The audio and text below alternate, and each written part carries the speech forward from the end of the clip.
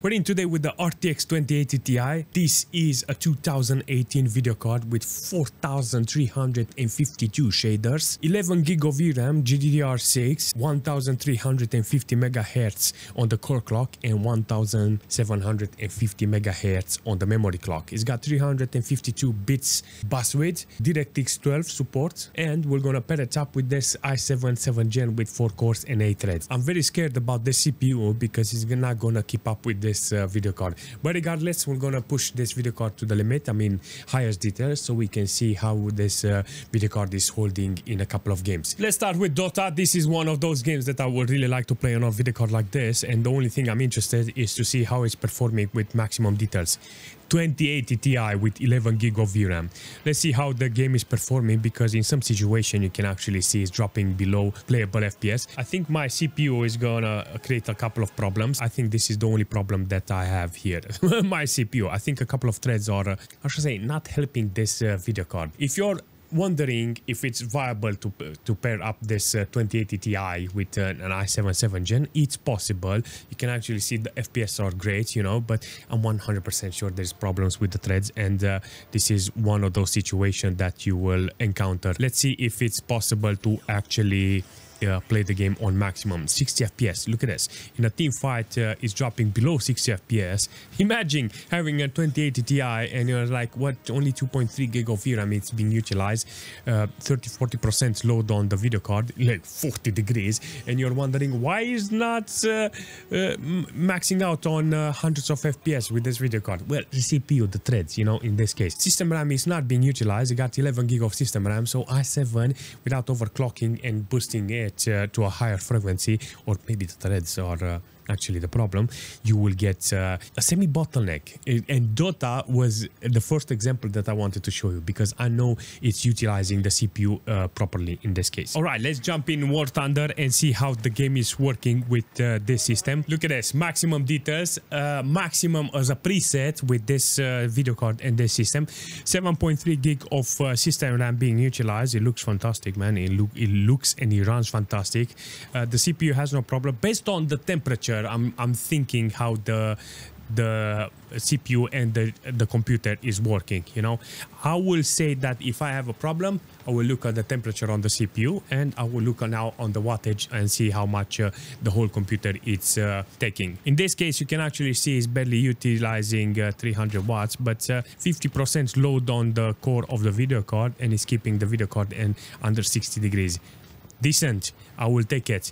There's no problem in this situation. But if we're jumping in Crossout with maximum details, you can actually see it looks fantastic. The game is gorgeous, you know. No upscaling, no DLSS. Apparently the game is being utilized at maximum. Look at this. Got a problem. 74 degrees. It's being utilized properly, and that's a big problem, seriously. Listen, the video card is overheating here. 390 watts consumption from this computer now. Maximum load. I mean, it's not maximum load on the video card, but it's being utilized properly, you know. So I will say a decent amount of power is put in this PC, considering the wattage that is taking. It's not bad. It's not good. It's just being utilized at maximum, theoretically. This is the first time I'm seeing this computer, this video card running like this.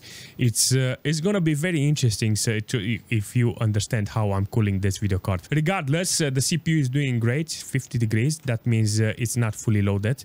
I mean, not fully loaded. I mean, it's doing the job, you know, 40-50%, 8 gig of system RAM being utilized. So an overall performance, it's great from the computer. But if we're jumping in Apex, this is gonna be very interesting, because the GPU and the system itself is doing a fantastic job. I mean, I'm not very surprised, because it looks fantastic on maximum details. Gives me over 100 FPS, so that is something that I will take. I will not complain, because even though the 47 minimal is not okay, I will usually adjust the settings in order to get the best FPS in this case. It looks great, it runs great, so in this case I will take this experience because it's very playable. It looks fantastic, it's very snappy, the frame time is good. In some cases the averages are getting higher, but I don't want to count on that, because I need to be on the, I shall say, on the plus numbers. On the CPU side, 40-50% load on the CPU. nearly 10 gig of system RAM being utilized, 100 FPS on 1%. It's good, but like I said, efficiency is more important. And if I'm reaching now 350 watts and getting 40-50 FPS on minimals, it's not okay. You know, you have to drop a little from the quality in order to get better numbers. But if we're jumping in Farlight, you can actually see that the system is doing a fantastic job. The only problem I have is the GPU that is reaching 80 degrees. This is very scary because it's utilizing the GPU at 70-80% load, so 3.3 gig of VRAM only utilized from this video card. It's okay, you know, but I wish I had more cooling on this. 80 degrees is the peak on the MS Afterburner, if I remember correctly. On the system side, you can actually see it's utilizing 8 gig. That's actually great for this computer. It's doing a fantastic job from the CPU side because it's not overheating the CPU. 50-53 degrees in this case, with 40-50% load on the CPU side, 24 on minimals in this case. But whenever you're fighting and doing some how shall I say, whenever you're fighting utilizing some skills, you will notice that is dropping super low. In this case, you can actually see that PUBG is working really nice with maximum details 1080p. I got 120 render scale. Let me show you what I'm talking about. So on graphics, I got maximum details on ultra preset with sharpening and 100%, 120% render scale. I wanted to see if the computer is being utilized here, and it's being utilized 403 watts consumption. So overall performance is great. The GPU is doing the job. 80% load on the core, but the VRAM is not being utilized. So this is a big L for this amount of VRAM from the video card. I'm 100% sure if you're interested on actually playing the game, you can do it with a video card that has maybe 8 gig of VRAM. The CPU, on the other hand, 60-70% load. You can actually see the CPU is doing a fantastic job with 70-80% load on the CPU side. 11 gig of system RAM being utilized. Near a smoke, it reaches 60-70 FPS on average. 23. It's 23 is not okay. Whenever you're fighting grenades, smokes and stuff like that, look at the FPS. Minimal 2, 13, 1%. Frame time goes nearly 20. The moment it spikes when you're in a fight, you're done, you know. So do I like the performance? I like the performance, but you need to understand that you need to make this custom settings. But if we're jumping in Counter-Strike with maximum details, very high presets, you can actually see that the GPU and the system is doing a fantastic job. I mean, come on, let's face it, the majority of the time you will never play with maximum details because you will make custom settings. In this case, you can actually see that the system is taking 10.2 gig of system RAM, keeping the CPU around 53 degrees. So it's an adequate performance from this computer, and utilization, it's quite decent. In this case, it's important to understand that very high is not ideal if you're interested on better minimals than 27. Yes, on the GPU side, 5.2 gig of VRAM utilized with less than 50% load on the core, keeping the GPU on 61 degrees. That's 60 degrees, it's okay.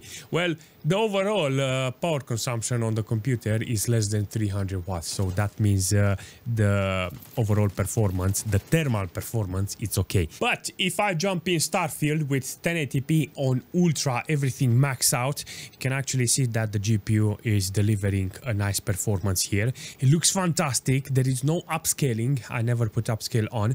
And I wanted to see if the GPU or the CPU is bottlenecking. If I have, in this situation, this amount of FPS with no upscaling, I think it will be very interesting to see how it is working with upscaling, you know. But at the same time, I want to lock it to 60 FPS, so I don't need more, so I can release that power, you know. I don't want to put 410 watts consumption, you know, because it's hitting the room. Seriously, do I want the heat? No, I don't want the heat. Seriously, I don't want the heat. I just want the entertainment in this case. I put DLSS on auto. We're gonna leave DLSS auto in order to see what's going on. Apparently 40 FPS. I don't like it. I'm gonna put performance to see, do I have any increase in 51 FPS? What the heck is going on? Seriously. In this case, you can actually see it doesn't want to go more than 50 FPS. What the heck is going on? Maybe FSR is working. Frame generation on. I mean, the quality is okay. You know, it's on ultra, so you don't see it too much. You know, I think FSR and frame generation, it's kind of okay in this situation. It looks and it runs okay, you know. So if I got 80 FPS, I think VSync will be mandatory in this case. Let's see if it's worth it. 15.3 gig of system RAM, 98% load on the CPU in some cases. It's doing the job. You know, it looks and it runs fantastic. So do I need DLSS? No. Do I need FSR? Yes, please. Look at this. Playable FPS with FSR. Thank you. Today I had the greatest opportunity to test Zotac 2080 Ti. Now, I bought this video card from eBay and it was a luck. What was the catch? Well, it has nothing.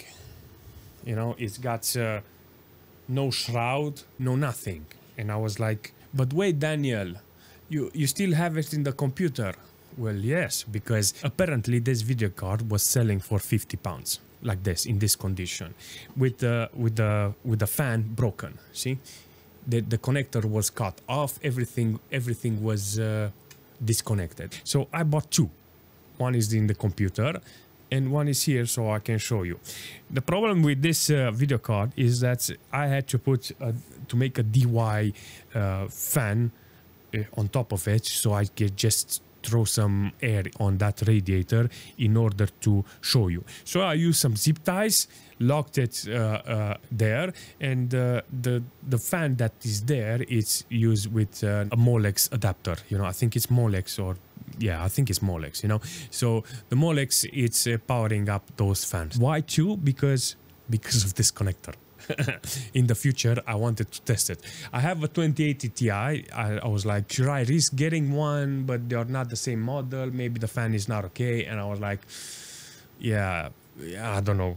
You know, so you know what? I will take two of them, and if I get lucky, at least one to work, and it will be okay. The future is going to be very interesting to see if I can manage to put a couple of fans on them and put that NV-Link on those cards and see how the cards are performing in 2024. I can't say nothing about 2080 Ti because 2080 Ti is still a fantastic video card. So if you're interested in getting a 2080 Ti, it will be ideal to get it because they are still awesome. Regardless, if you like the video today, make sure you smash that like button. If you're new to the channel, it will be very nice to subscribe. And if you have any suggestion in the future for those cards, leave a comment, and yeah, I will see you very soon.